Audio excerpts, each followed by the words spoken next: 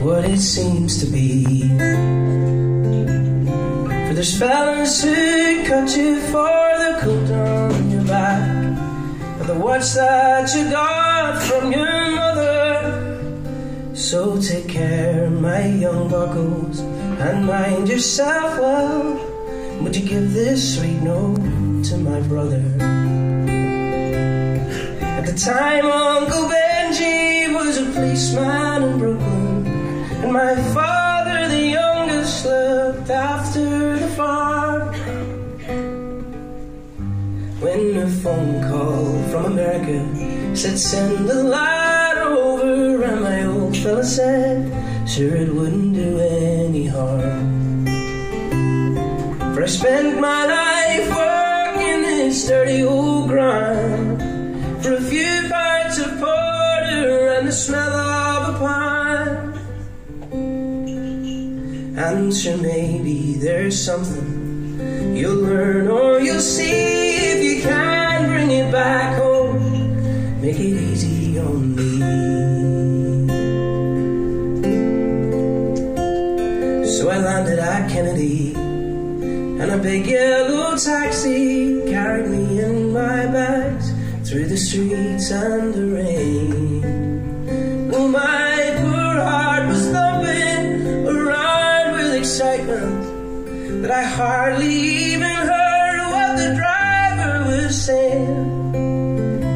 We pulled in the shore parkways to the flatlands of Brooklyn, to my uncle's apartment on East 53rd.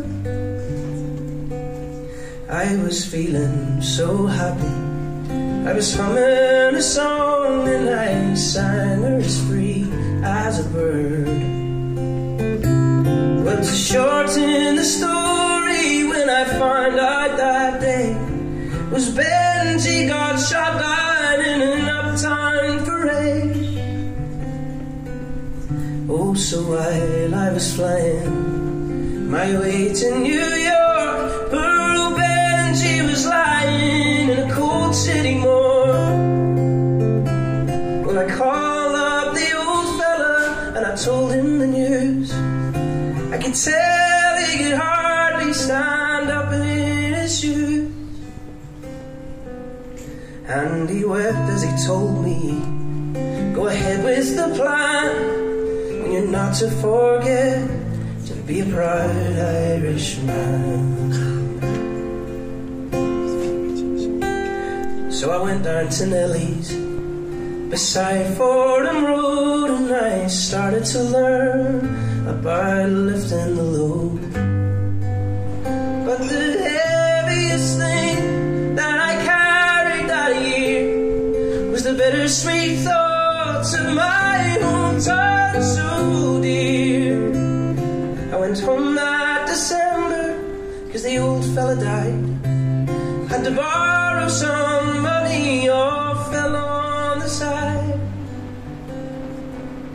Oh, and all the bright flowers and brass couldn't hide the poor wasted face of my father.